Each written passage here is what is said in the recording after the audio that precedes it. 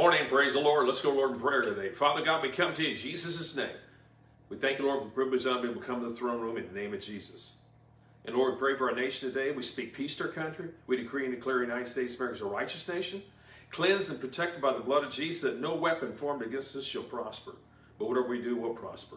We pray for our leaders, Lord, each one of them hearken unto you. Thank you, Lord, that give them wisdom and guidance in the Holy Spirit and from your word. And Lord, we pray for all the nation world, that every nation has the gospel preached as a witness, then it should come. We thank you, Lord, for all those missionaries out there, those apostles and prophets and evangelists and pastors and teachers and co-laborers, Lord, they bound and work, Lord. Thank you, Lord, that every day more people are receiving Jesus Christ as Lord. And every day more believers being baptized in the Spirit, speaking other tongues, being taught about who they are in Christ Jesus, and going forth in this life, ruling and reigning. And Father God, I thank you, Lord, for anointing me today.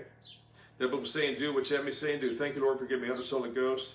And I pray for all of us, Lord, as we hear your word, hear the Holy Ghost, we'll go forth and become doers of the word led by the Holy Spirit. In Jesus' name, amen. Okay, let's open our Bibles here to the book of Luke. And I'm going to read some testimonies here in the Gospel. And here, the first one here is in Luke chapter 5. Now, we'll start in verse 15. But so much the more there went a fame abroad of him, Jesus, and great multitudes came together to hear and to be healed by him of their infirmities. And he withdrew himself in the wilderness and prayed. It came to pass a certain day that he was teaching, that the Pharisees and doctors of the law, sitting by, which came out of every town of Galilee and Judea and Jerusalem, and the power of the Lord is present to heal them. And behold, men brought a bed, a man taken palsy, and sought means to bring him in and lay him before him. When they could not find what way they might bring him in because of the multitude, they went on the housetop and laid him down through the time with his couch before Jesus. And when Jesus saw their faith, he said, Man, thy sins are forgiven thee. And the scribes and Pharisees began to reason, saying, Who is this which speaketh blasphemous? Who can forgive sins but God alone? But when Jesus perceived their thoughts, he answered, What reason your hearts? What is it easier to say? Thy sins are forgiven. You say, Rise up and walk. But that you may know the Son of Man hath power on earth to forgive sins, he said to the sick and palsy, I say, and arise, take him by couch, and go in thy house. And immediately he rose up before them, took up where he laid, and departed his own house, glorified God. Now let's go over here to the Gospel of Mark. And let's start here in Mark chapter 6, and we'll begin to read here in verse 1.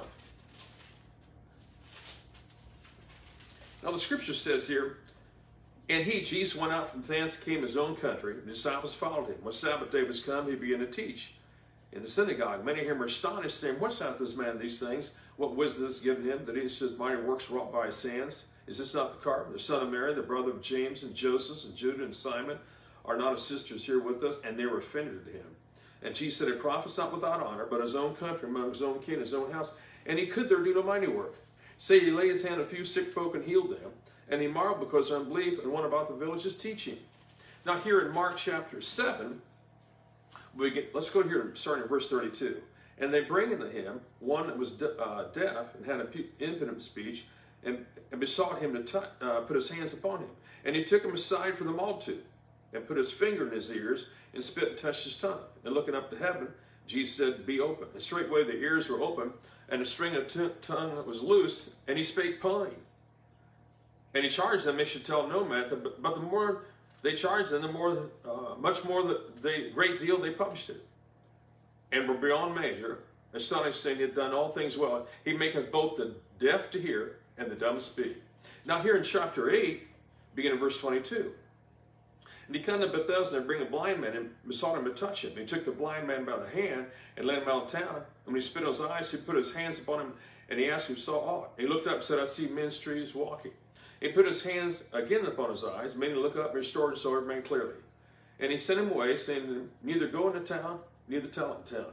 And all these miracles we have here that Jesus ministered, you notice he did some things that would be unusual to maybe the casual reader of the Bible. But Jesus, he would tell people to do things for a reason. So he told this man, we read there in Luke chapter 5, to get out of here and go home. Now you can kind of tell what kind of atmosphere was there.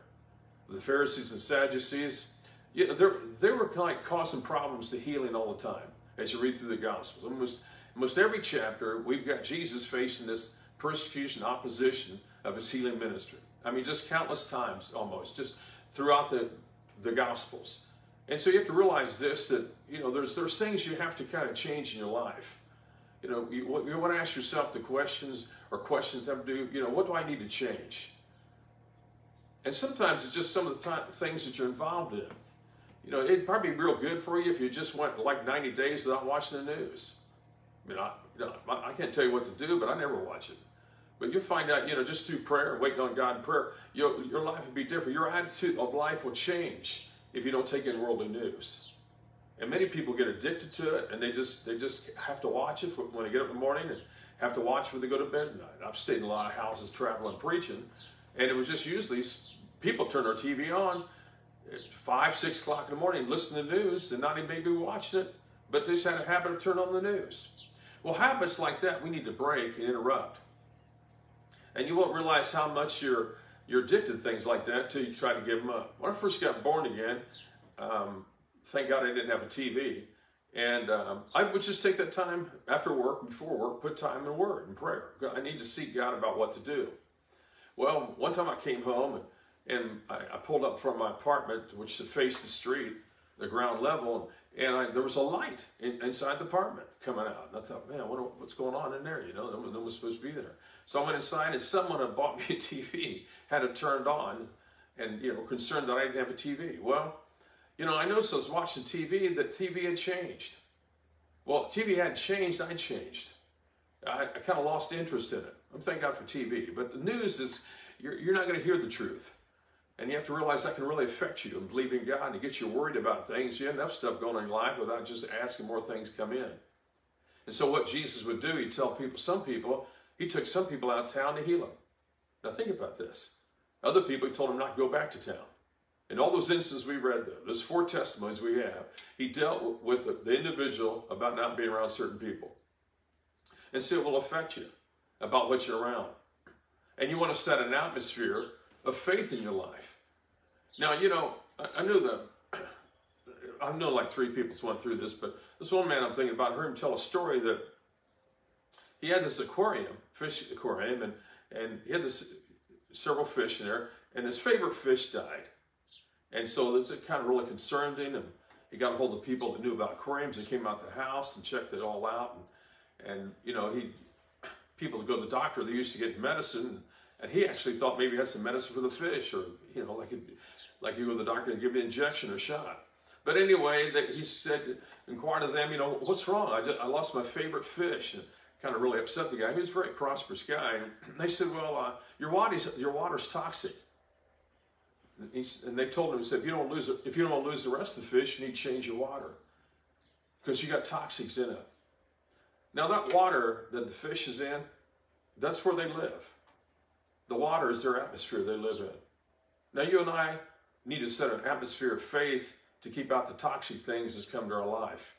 What you hear will affect you. What you think about will affect you. So we want to monitor what we think about and what we talk about. Now the man was concerned about the rest of his fish dying. He said, well, if you don't want the people to know about the aquariums, if you don't want the rest of the fish dying, you need to change the water. It's toxic. Well, I kind of realized that when I got born again. So like I shared with you yesterday, I took my tape player everywhere. Now that's just listening to auto messages, you know, people preaching and teaching God's word. Today, you use your cell phone and listen to them. But nevertheless, then you had to have, if you're going to do this, you got to have cassette tapes. Now I need to set an atmosphere that I live in. I need to learn to control my atmosphere. So what I did is I took my tape player everywhere I went. I'm not doing this because I'm real religious or real spiritual, but I need to hear what's in here. These ministers are my mentor. They've been down the road. They've got experience. I don't have any experience. I just got saved. So I need to know everything that they know. And I need to get as soon as I can, get as much information I can. And so, you know, I couldn't be with them physically. So what I had to do is take their messages and put that were on cassette tapes and listen to those all the time. And what it's doing is it's helping me. It's treating the atmosphere. That man that had the fish, he had to treat the water, because those fish atmosphere is the water. And what we want to do is we want to just make sure we're toxic free in our Christian life, because there's doubt and unbelief, and usually the most common thing that comes to is condemnation and guilt. I mean, that thing will start on you as soon as you wake up in the morning. So you have to resist all that. And it takes some effort on our part. But I need to get results from God's Word. The reason I spend time in God's Word is I need to get results. And the Bible is the solution to every problem. So what I need to do is convince myself these promises are more true than what I'm faced with. The situations that you're confronted with, problems that come to your life, and all kinds of, just crazy things will come. by creating an atmosphere, then what you're doing, you're taking charge of that atmosphere. And you want to take charge of your life, that you don't allow things to get in there that you can control. Now, of course, you live in this world, and there's going to be people always saying things. You can't control what people say. But you can definitely set an atmosphere that you live in. And by realizing, by taking time to feed on God's Word. This is why Jesus ministers with people. I mean, telling a person not to go home, telling a person not to go back to town. I mean, first of all, you had all this opposition against people receiving healing. Remember there in Luke chapter 13, we got a woman that's bowed over for 18 years and could no wise lift up herself. When Jesus saw her, he called her and said, "Woman, thou art loosed from infirmity." And he laid his hands on her, and she's made straight and glorified God. And the ruler of the synagogue, now this is her minister. The ruler of the synagogue answered with indignation because Jesus healed the Sabbath day and said to the people, "There are 6 days in which men don't work. In them therefore come be on the Sabbath day." Now you're talking this way in front of Jesus. That's how blind people become. And Jesus said, "Thou hypocrite, do you know each one on the Sabbath day looses ox or ass, stall, lead away to water, and not this one, being a daughter of Abraham, whom Satan is bound, lo these 18 years, be loosed upon the Sabbath day?" Now look what kind of minister she had. Her minister wasn't thrilled she got healed. And you know, divine healing can, you know, because some people get real angry over it. I never realized just by me listening to cassette tapes, it was going to create so much persecution. All kinds of Christian people from different churches, they find out about you. And they make fun of those things. They persecute you. They said, well, you know, that you're in some kind of cult or something. See, when people don't understand something, they either get offended about this or they get jealous. And you have to love everybody and just realize that they just don't know. I mean, my accountant and my bookkeeper didn't understand about tithing when I got born again. I mean, just was something like that. You can't live this way. You can't make it this way. I just knew they just didn't understand what I was doing. And when you're listening to the Word, you're setting an atmosphere, people aren't going to be on for that. They want you to be like them. They don't like the idea you're doing something different. And people will just say things. Can't you just be like everybody else? I don't understand why you have to be so different. Well, because we are different. Each one of us are different. And we're not trying to be like other people. We don't compare ourselves among people. But we compare ourselves among ourselves to see. Ask myself, am I further this year than I was last year in spirit? So the Word of God to grow and develop spiritually. Have I made any growth here? And we should be growing from faith to faith, and from glory to glory. We should know a lot more than the Apostle Paul did and the people know in the Gospels there, and definitely the Old Testament, because we're born again, and we've got a complete Bible. None of those people had a complete Bible. Paul never had a complete Bible. But we have all the complete Bible. We should be growing from faith to faith and glory to glory. But people limit themselves in growth, and you want growth. Growth is going to produce, you know, results in your life. And the reason so many people are not happy, they're not seeing the results. Results come from just working God's Word and spending that time in God's Word. It pays off in the long run. It pays off rich dividends. We're born again, children of God. We've been accepted by the Lord Jesus Christ. And we need to begin to see ourselves that we're the righteousness of God in Christ. We're the head, not the tail. I remember, you know, listening to Brother Summerall, who's wanting to be the Lord, but he started out as a teenager, about 17 years old, and he God dealt with him about preaching the gospel. And he had tuberculosis, and he got healed. So he started traveling at 17 years old, and his dad went crazy when he found out he was going to be a preacher. He got real mad at him. And so anyway, he had all kinds of opposition. Actually, there was no one encouraging him. So one night he got to preach in a church, and it was his sister-in-law's pastor. Her husband was a pastor of the church, and he had to go out of town or something. And so Brother Summerall was staying at their house, so he got to preach tonight. He came home, back to those people where he was staying at, and he's in his bedroom. The walls were real thin, and finally this lady's husband came home. And he heard him talk, and he said, "Well, how'd Lester do tonight preaching?" Oh, she called her husband a name. She said, "Oh, Lester, bless his heart, he could make a preacher if he had 100 years. And Brother Summerall heard that. And he's thinking while he's laying in bed as a teenager, "Oh, man, I can't make it 100 years, you know. I don't know if I'll live to be 100, let alone." And she said, "I can't make it 100 years. But he kept preaching, traveling, preaching. When he's 20 years old, the Lord dealt with him about reaching the world. So the last church he preached at, I think, was out in California. He's going to catch a boat and start going around the world. And so he told some pastor who was like 65 years old. Brother Summerall was like 20. He said, "Where are you going, Brother Summerall?" I said, I'm leaving. I'm getting a boat. I'm going to go around the world and preach the gospel. He did go to 100 countries and preach. But anyway, so he said, well, the older minister said, you won't make it. You're too young. You won't be able to make it, and criticize and persecute him.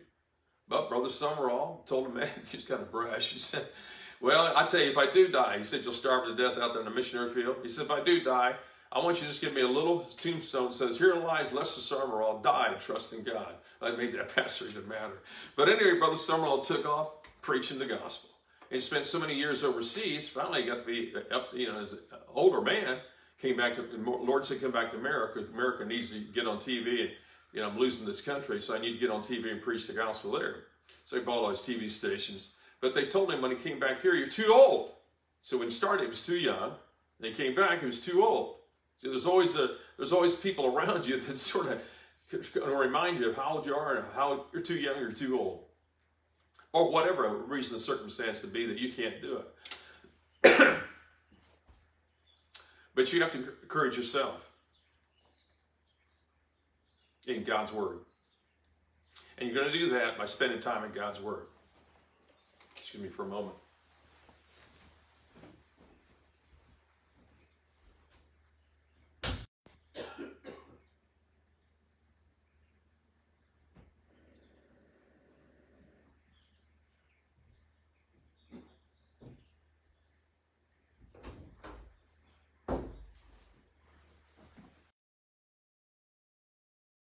So, Brother Summer encouraged himself, and so you have to do that. Don't wait for someone to be your motivator. You want to encourage yourself in God's Word and keep speaking God's Word, keep saying what God's Word says about you. The more you do that, the stronger you get spiritually. And all of a sudden you get strong spiritually. So what did Jesus do? He led these people out of town and ministered to them.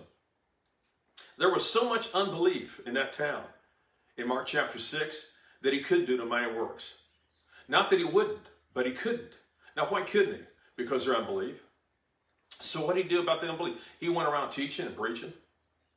That's the cure to it. It's hearing the Word. The people came to hear the Word of God. So they didn't come to hear Jesus sing, and thank God for singing. But we read there, they came to hear the Word and be healed. Faith comes by hearing and hearing by the Word. This is why we need to stay in the Word.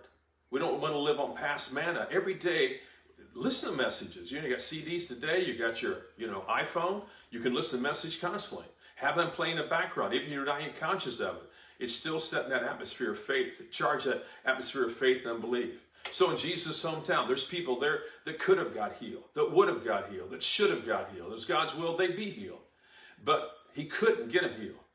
One translation said he just healed them of minor ailments. That means no leprosy or blind eyes got healed. Now, why couldn't he? I thought God could do anything. Well, he can't move when there's unbelief. Remember the Old Testament, they said they limited the God of Israel with their unbelief. And that's what unbelief does. It's what Caleb and Joshua was faced with all the time. And Caleb gave us the answer there in Joshua chapter 14 when we found out why they couldn't go in the land. He said, my brother melted people's hearts. And many times Christians will try to rob you of your faith. They don't believe in healing. They don't believe in speaking in tongues. They don't believe in prosperity. I mean, you bring up something you get excited about. You hear somebody preach. You're going to jump out on this and receive what God's promised in His Word.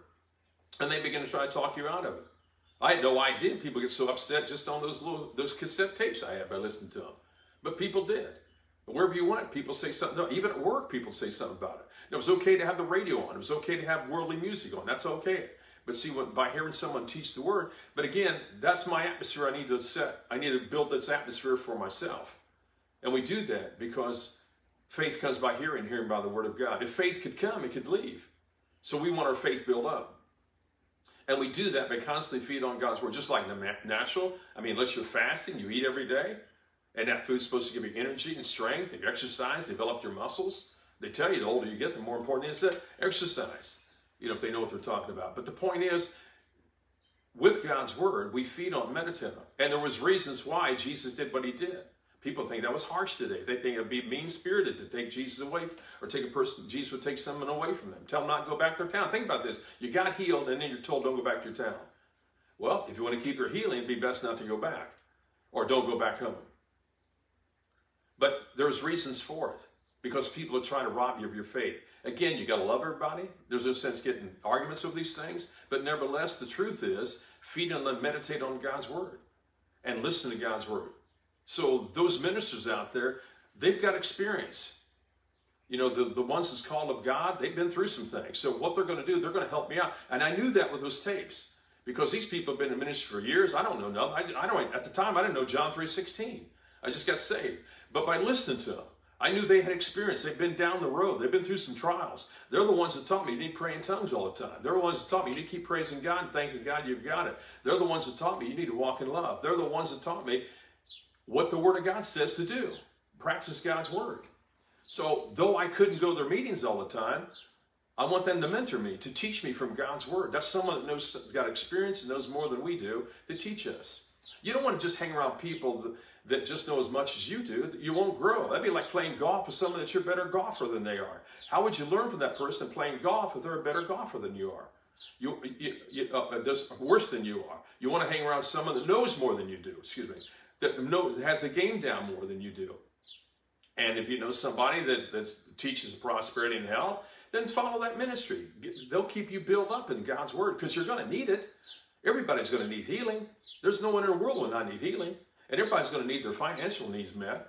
And there can be some shortcuts here that we don't have to go through all the people did years ago. We don't have to go through the things Paul that went through, the early church went through, if we implement the Word of God to ourselves. God does not want us to suffer the stuff that we thought we suffered about. We don't suffer the things that Jesus suffered for us. We need to know we're the righteousness of God in Christ, that we're accepted by God, that Jesus is our Lord, that we're in Christ Jesus. That's what makes us valuable, because we're in Christ Jesus. I saw this black pen online, a fountain pen, and it's pretty cool. I was looking at there, and it was $1,035 just for an ink pen. And I've got an ink pen, that usually, and I don't know, maybe it costs $1 or $2. And I'm sure, ink pens right? That's the only reason you need them. Now, why in the world would you have one like this that's $1 or $2? You can buy them by the box, and yet you got this other one that's over $1,000 plus tax and tolls. What's the difference? Well, the Mont Black pen, it's got a name on it. John F. Kennedy. Special edition. No, what makes that pen special? It has a name associated with it. It's not Bic. It's got John F. Kennedy's name on it. So that's what makes it special. Why are you special? Because you got a name on you. His name's Jesus. That's what makes you special. What makes you valuable is because you're in Christ Jesus. And that's how God sees you. He sees you as precious, as valuable, and He wants to see that you see yourself that way because of Christ. Because the blood of Jesus qualified you to receive everything God has. And that's what always, wherever you're at, and no matter what situation you're in, you're valuable. Because you're precious in God's sight. You've been cleansed and washed by the blood of Jesus. You're a new creature in Christ Jesus. You're the righteousness of God in Christ. You've been born again. And when you became born again, you became a ruler and reigner in this life in Christ Jesus. And so those tapes are going to remind me who I am in Christ Jesus. Though I couldn't be with those ministers, sometimes I get to go to their seminars. They were a long ways away. But I got their books. I got their newsletters. I got their tapes. And I listened to them. I read their newsletters. I went through what they said to do. They've got experience. I don't have any experience. They know the Bible. I don't know the Bible, but I'm going to learn this. What I've got to do is learn how to use the Word of God. So what they're going to teach me, take these promises here, and Jesse, you start speaking them. And keep the Word before your eyes. Keep the Word inside your mouth. So what they're doing is showing me how to use God's Word. They know a lot more than I do, and still do, but the situation was I didn't know anything, and that's the problem. And plus, I got all this toxic stuff that's going around me. People that are born again were telling me God doesn't always heal. You never know what God will do, and all kinds of crazy things. God's in control. They couldn't give me scripture about it, but yet at the same time, they would begin to try to, deflate you because you just got pumped up in God's Word. But you want to get yourself all pumped up in God's Word. You want to be different than everybody else. You want to stand out because you're a child of God. You're the righteousness of God in Christ. You're the person who's got the answer. You've got Jesus attached to you. He dwells inside of you, and you're in Him. So wherever you go, you're valuable. You're a king and priest. You're an ambassador. You can do all things through Christ. You're the person who's got the answer to the world's problems. And that covenant coming out your mouth makes you a threat to everything that's bad. Satan's doing all he can to try to destroy things. So what you're going to do is you're going to stand against him. It was Daniel that stood for his country. And that angel came out and said, I was sent 21 days ago, Daniel, in Daniel chapter 10. It took me 21 days to get through. I had to get Michael to come here and hold these people back, these demon spirits back. You see, it was that prince of Persia that was trying to stop him from praying this through. And you'll have these demons attached to countries. And you take authority of these demons in Jesus' name. You tell Satan, I bind you. It's the prince of the power of the air that work in children of disobedience. Anybody that's ever been preached on radio or television or internet, they're going to run across those spirits. And those demon spirits are going to try to keep them to get that message out because of the prince of the power of the air. They're working the children of disobedience. Why do people do crazy things? You can't understand why they don't believe the gospel, because they're blind. They don't see. The God of this world blinds the minds of them which believe the lie. Least light of the glorious gospel of Christ shine on them. You can't understand why they don't see it. Well, they're blind. A blind person can't see. So as we intercede and pray for people, their eyes be opened up. And Satan will do everything he can to destroy you, your country, your family, your ministry, everything else. But you stand against him in Jesus' name. This is another reason why we want to stay built up in God's Word, because we keep ourselves going and all the people around us. Your family is going to need your faith. They're going to need your finance. They're going to need your encouragement. The reason you want to prosper is you want to help your family and friends and everybody else out and get the gospel out. So what's $1 million anymore today? It's nothing. And the person got $1 million, that's no security. Our security is in Christ Jesus. People need to believe God for 20 million, 100 million. So just trying to just get by day and believe God for abundance in Jesus' name. And take the limits off of believing God. And just step out. Those people around those other people we read about, and Jesus tried to minister to them, they were in their life, they were going to affect those people. Those Pharisees, what do you think they had done to that guy when he got healed off the bed? They didn't like the idea he got healed. And they were angry. Well, look at that lady. We didn't read about it, but I quoted to you from Luke chapter 13. Look at our pastor. Her pastor got upset she got healed. And healing gets people upset. And then people, they get a mutiny going, It's like they protest against your faith. They're like faith destroyers. Love them, praise God for them, but don't let anything stop you from going on for God. That's where your audio tapes or CDs or iPod or whatever you got, that you got listening to God's Word, that's going to help you. That's going to be your best friend. Because it's going to encourage you. It's going to motivate you. Those messages got to be going all the time. Thank God for YouTube and everything they got today. But you're listening to those constantly. And, take a challenge. Go 90 days out listening to the news. You're never going to hear the truth. The truth is God's Word. And you take God's Word and you apply it to the problem. And that's how we take authority of these things, especially toxic things of doubt and unbelief and condemnation and guilt that comes to us every day. Take heed what you listen to. You have to make change in your life to become a better person. And there'll be things you have to cut out of your life that you just can't afford to have anymore, and people are not going to understand you. They're going to, they'll criticize you, but just keep loving them, praying the Spirit, praising God, and thanking God that you've got the victory in every area of your life. Anything you change, it takes a while to develop a new habit. But as you keep persistent with it, you'll eventually develop that habit. And you'll be far better off, be much more effective to help anybody else and everybody else with God's Word, with the power of God. I had a pastor going to me one time over just Philippians chapter 4, verse 19. And claiming things and believing God. Well, I knew the brother didn't understand it. I prayed for him today. But the point was that he got all upset about it. I said, brother, he said, well, you're teaching selfish stuff. I said, who'd you get saved for? Well, I got saved for me. I said, that's selfish?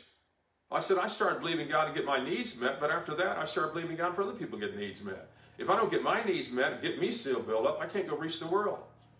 And I've fed a few people. But the point is, we want to realize that don't let anything stop you. Persecution is there to intimidate you, to make you look like you're wrong because you're believing God's Word, and you're wrong to believe God for prosperity. What about all the people starving the world? Well, you don't give up your salvation because people aren't saved. Why would you give up your prosperity? Because people are poor. You don't give up your health. Doctors don't give up their health to help the people sick. They do what they can to stay in good health so they can help the people sick. And as believers, we don't have to give up things to please God. God doesn't get upset because you got 5 cars. You're talking about someone who has streets paved with gold. How would he get something with this? But people get this worldly mentality. They feel guilty because they have something. And why have the best when the other will do? Well, just have the best because it's a testimony. But look what Jesus did. I mean, think about the clothes Jesus wore. They gambled to get those clothes. He became poor that we might be rich. And you could do, what's so important about money? Well, you have a lot more choices when you have money. And you can help a lot more people. If you have money, you can help your family, you can help your friends, you can help your church, you can help your minister, you can help people when you have money. Is money everything? Well, why would you ask that question for? Just receive what Jesus did for you and enjoy it. Don't let anybody talk you out of it. You're going to stay encouraged if you keep encouraging yourself with God's Word. Father God, we pray today in Jesus' name. We thank you, Lord, for the wonderful, mighty name of Jesus. The name is above every name. We rejoice and praise your holy name. We thank you, Lord, for our salvation, deliverance, and prosperity, all that Jesus bought and paid for and freely gave to us. We thank you, Lord, for all these blessings. In Jesus' name. And we thank you, Lord, we go on for Jesus Christ. Thank you, Lord, that Jesus Christ is our Lord and Savior, and we give you all the praise and glory. Amen. Don't know if your church is open yet, but be a blessing to your church, your pastor, your ministry that you help support. Stay on top of that. They can use your help right now. Definitely help them with your prayers and finances, but when everything opens up, just take people to church. Invite people to every week that you bring someone new or the same person. Just keep reaching out to bring people in to help build God's kingdom. Have you received Jesus, your Lord and Savior? Let's pray this prayer if you haven't. Jesus is our Lord, and we want to receive him as our Lord. He paid the price for the whole world. Say this with me. God, I come to you to receive Jesus Christ, my Lord, today. I confess in my mouth, and I believe in my heart, that he died, was raised from the dead, and I confess Jesus Christ, my Lord, now. Jesus, you're my Lord. I receive you now. Thank you, God, for saving me. Amen. Now, if you did that, find a church you go to, you get fed on God's Word and grow and develop spiritually. If you got a prayer request, check out our website. It's got some real cool stuff. And you enjoy the messages in the morning, share it with someone else. Just pass that on to someone else to be blessed. Enjoy your weekend. Till next time, Brother Rich, man, we love you. We're praying for you. Remember, Jesus is Lord to the glory of God the Father.